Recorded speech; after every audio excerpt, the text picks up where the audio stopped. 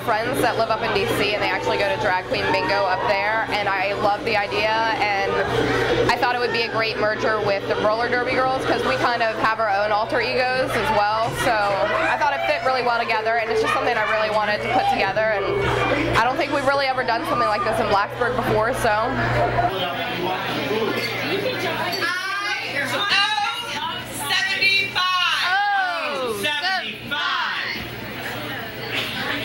Fundraising is great, entertaining is great, so pretty much anything I can do to help people raise money and put on a good show.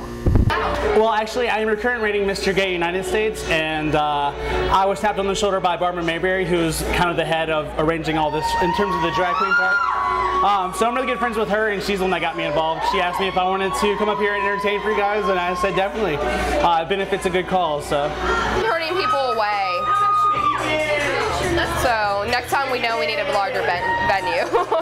We didn't know it was going to be this big of a turnout because it's never happened, and we don't have this many people come out to our own bouts. Well, I am the coordinator for the drag show, and my name is Barbara Mayberry. I've been in the field of gay entertainment for over 25 years, and so I'm lucky enough to know each one of the performers, and I know Gloria, who's one of the Derby girls, and so I helped her try to coordinate this.